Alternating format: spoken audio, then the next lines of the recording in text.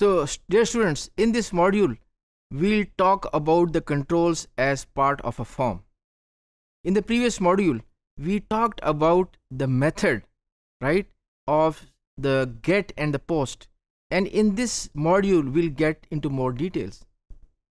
So what is a control? A control is a container, okay, which consists of many items or objects or elements, which we'll be discussing.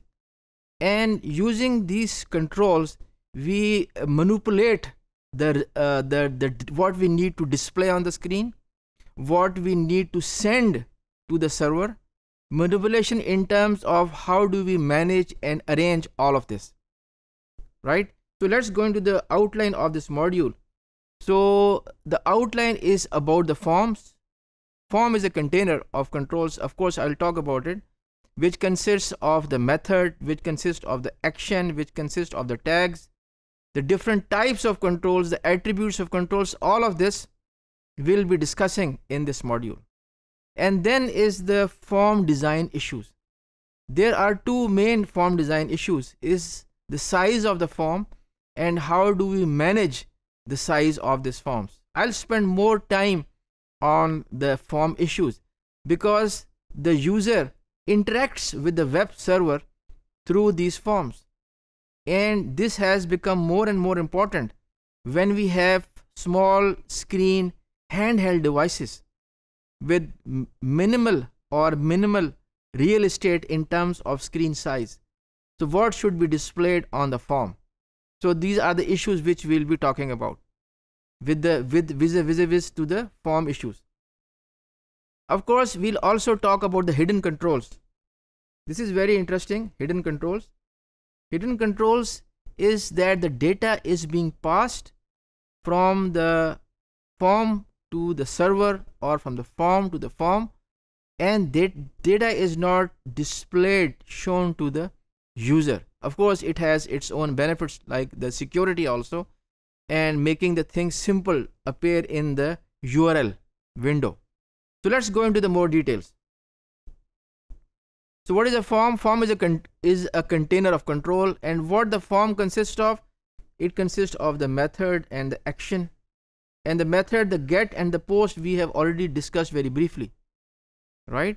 So using the get method, the server is being directed to generate a page, and post we are sending transfer is taking place, right?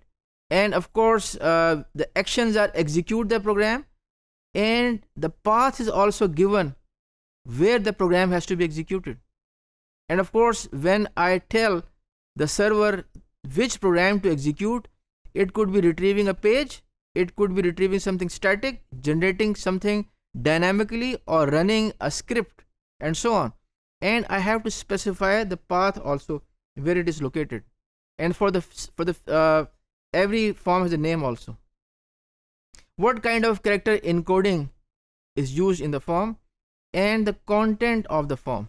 What are the tags being used, which we discussed. So these are the different elements or the things associated with the form. Now if you look at the bottom of your screen, now I have over here an application, I have over here a form also, and in this action part, if the location of the item to be executed, to be retrieved, is other than my hard disk, then I give the complete URL, which is given over here. I believe now you understand the importance and how they are being used. So what are the controls? The controls is a long list of controls you can see on the screen, and in the subsequent modules I'll be looking at discussing with you, showing you these controls, and I will also discuss with you the code which goes behind these controls. So very briefly, we have these buttons over here in the control. These buttons could be general, and these buttons could be special buttons. Special buttons are like submit, special buttons are like reset. With these special buttons, remember, no data is passed. With the general buttons, data is of course passed, or I can pass data, or I can have a command associated with that general button, which could be forward or backward or whatever. and sending the data also. Then I have the checkboxes. Checkboxes can have a yes choice, can have a no choice. I can have a group of radio buttons also. And of course, in the remember, in the radio buttons, only one choice is selected at a time. And then I can have menus also, which allow me to select one item or multiple items. I can have control text boxes, which single line or multiple line. And of course, I can have specialized text fields used for passwords. When I use them for passwords, then these are specialized and they don't display what is typed, which is obvious. And of course, I have this image fields also, image control, hidden control, and I'll talk about the application of the hidden control also. And then of course, object and select controls also. So you see there are a whole list of controls which will be covered in the subsequent and this module also. So what are the attributes of these controls? For example, I have this type.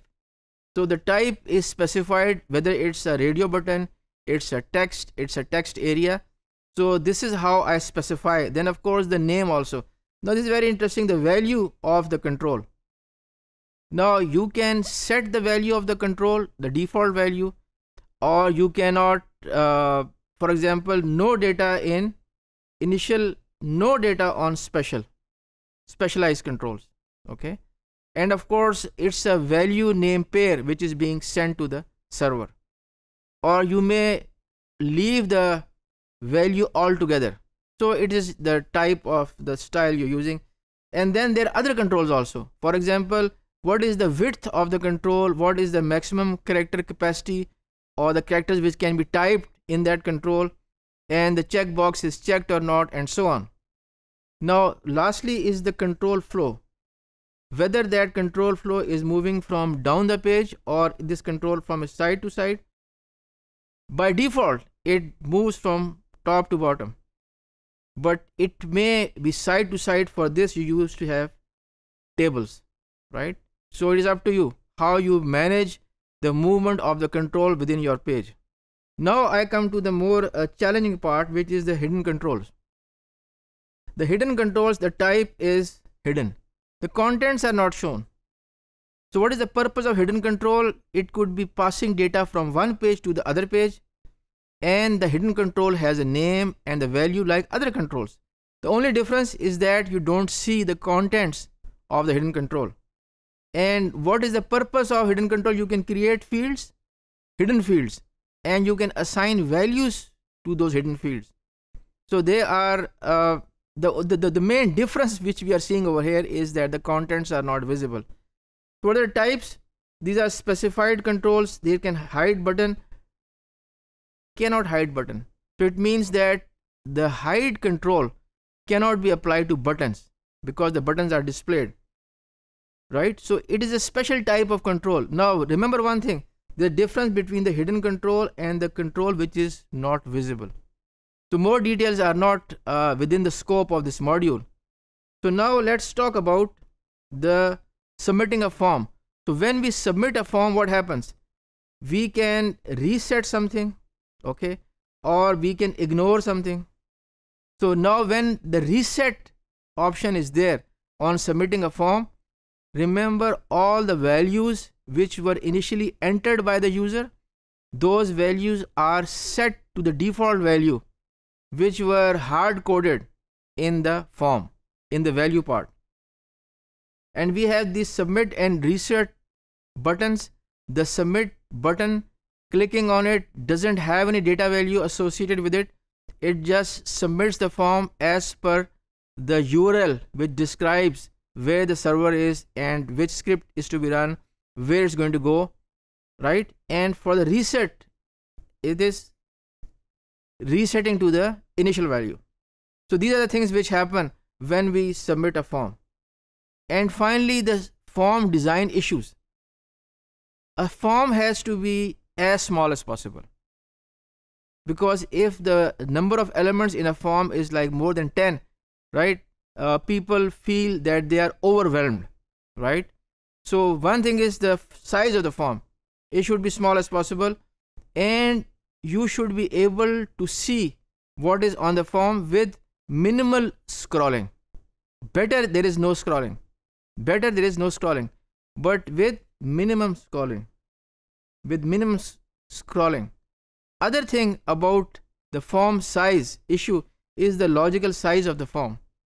With reference to the screen, with reference to what is displayed to the user, the area occupied by the form should be minimized, and it should be on a small area of the screen. And remember one thing, that because a form when submitted to the server engages the server for processing. Now if you are submitting a form and there is nothing for the server to do, it generates kind of an overhead on the server to find something that it doesn't have to do. It reflects upon the performance. So if the data to be submitted is not part of a control element, don't use forms. Use the data, use the submission outside other than the forms. So when you have large forms, what you do? Split the forms into multiple screens. For example, ask for the information about the user in case of registration, ask for the feedback, ask for something else. So you have split the forms into multiple forms, and use the get command to send the data to the next screen. And how? Use the hidden fields. So the data is being sent to the next screen. Now remember, in the previous module I told you that when you send with this get method, okay, the data is displayed, it's not part of the message body, so you can send the data using the get command, and a dynamically generated page confirms to the user what has been sent to the server. I believe you understand this, right? And this is step by step. You take the user from one screen to the second screen to the third screen. I am talking with reference to the registration. So we have this step 1, it takes to step 2, it takes to step 3, and finally all of the data that was collected by the user is finally submitted, and that data was using from or moving from one screen to the other screen using the hidden fields. So that's all I have for this module. Thank you for your time.